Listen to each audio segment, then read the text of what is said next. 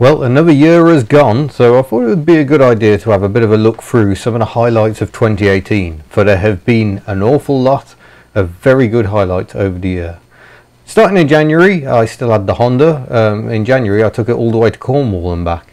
Honda SMX proved to be a very good car, and to be honest I only got rid of it because I fancied a change.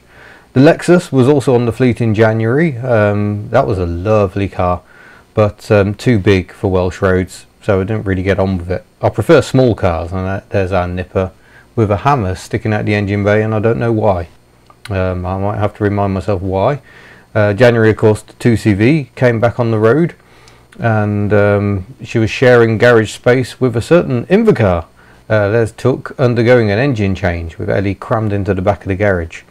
But fairly early on I awoke Ellie from her slumbers and took her auto testing in Blackburn, as before I got the wheels painted, and that was huge fun. Would love to have another go. But March was the bigger news when Took had her first drive on the road. Here she is with the Nipper acting as support vehicle.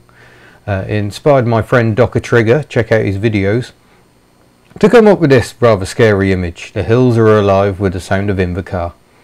In March I also got a few stickers made up, and yeah, it's staggering to see how far the merchandise has come. T-shirts, hats, calendars, and we're sending them all over the world.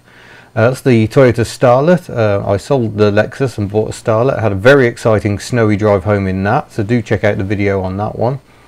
And this isn't all that long later where we took Ellie and Took to the seaside. I think that's April, whereas the previous shot was March. In May I said goodbye to the Honda SMX. I still do miss it from time to time. It wasn't the best driving vehicle, but it was very good for covering miles. As was our Dacia, which we bought late in May and then drove back in June all the way from Romania. You've already seen the highlights reel on the mighty Dacia, but yeah, that's definitely one of the highlights of the year. That's it in Chamonix. Breathtaking views. May also saw me take Ellie to Silverstone. I had to do a magazine feature there. Should be some video coming from that at some point. That was on the way home again afterwards. Just absolutely beautiful. Quite a drive in the 2CV to Silverstone and back, but all good fun. And June also saw me collect this Reliant Fox, and yeah, I was really pleased with it. I still am really pleased with it. I'm only displeased that I haven't been able to do more with it yet. But rest assured, there's more time for YouTube in 2019, and that means more time for HubNut. July saw me buy two cars in the day. This lovely Rover 45 V6 and the Daewoo Matiz, more of which later, but that was quite a ridiculous caper which left me in the Midlands with two cars and only one person to drive them. The Matiz really was a bit of a dream, because that's Ellie and the Matiz back in 2001 probably, outside my old house in Birmingham. I went back there to try and replicate the shot, but I didn't have Ellie with me. It's all changed a bit today. That tree is still quite big though. And this is Ellie and the Matiz being reunited for the first time. But then the Matiz went on a road trip and it hasn't returned yet. Problems.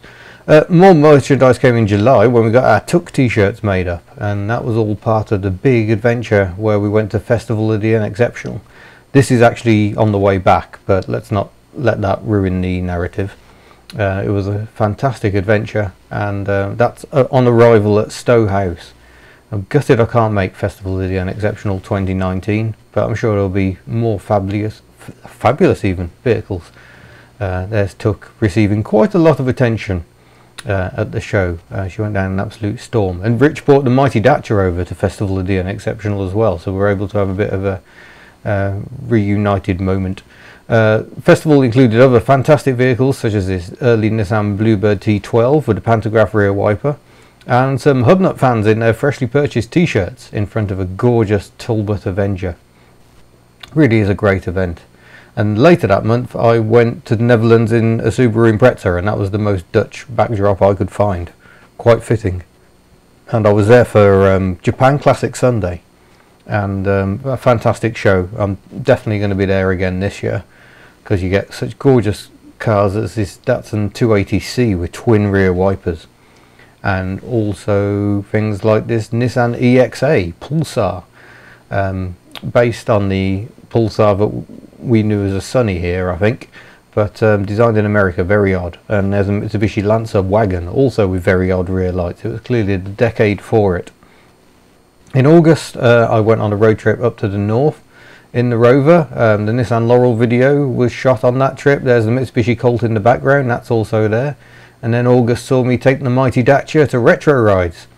That was the last time I had an outing in the mighty Dacia, currently off the road, hibernating. 2CV then went to the National Microcar Rally, where it was actually quite big, but I managed to get videos done on a Messerschmitt KR200 and a Bond minicar as well, and definitely two major boxes ticked. And interesting to compare them with the Invacar. I think I almost prefer the Invacar in some ways. September saw me take the Matiz on a road trip. That's up in Yorkshire in Emsey, where there's a very nice little steam railway. And but I swapped it back on that trip for the Rover.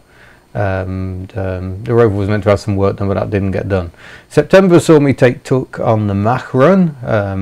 Lots of very fast cars, plus an Invacar. A great day out. And there she is on the run, where she won a prize for most unique vehicle. Sadly, all was not built well with the belt department, and a short while later she shredded the belt entirely. I'm still battling issues with that transmission. I have a few new things to try next year. Meanwhile, Ellie had an engine upgrade going up to 652cc, still in the running in phase, quite boring, more miles to come. And that's the Rover while Ellie was in the garage in bits, and yeah, just before it went to a new home. There's the Nipper again, just to show people, you know, it does get used. It's next to one of our community minibuses there, looking tiny. And that's the start of work on the Fox, but still a long way to go with that project, and precious little time. I'm hoping for more in January. And the final acquisition of the year is the Skoda Favorit, or Skoda Foreman, as they'd like to call them in the Czech Republic. Being an estate, I've done some work. I've already taken the muck off the tailgate, painted the wiper arms, polishing next year. But yeah, next year I want to get the Fox on the road. That's a major objective. I want to get Took actually running properly and able to go up hills. I want to get the Matiz back. I've got a problem, can't get rid of the airbag light, so she's still away. And I want to make the Favorit actually red. There it is next to my brother-in-law's Volkswagen van. And have some more adventures in Ellie. But yeah, thank you for watching, and don't forget you can buy merchandise, or when we reopen the shop, at HubNut.org, and keep watching YouTube. I didn't want to go without saying a big thank you to you, the people who watch the videos, watch our crazy car adventures, buy merchandise, and just support us in other ways. I mean, going through the comments is starting to become a full-time job, but I like to do it. I like to see what you're saying. You're also nice. You leave me nice comments. Usually YouTube comments are the world of the keyboard warrior.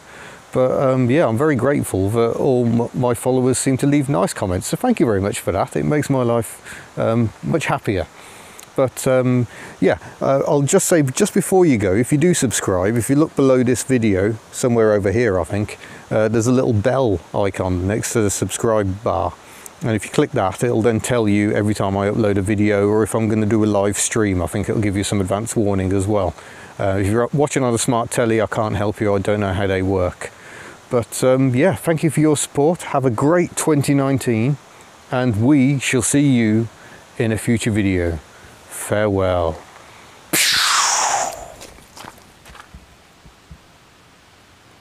I wonder if I might get that badge repaired one day.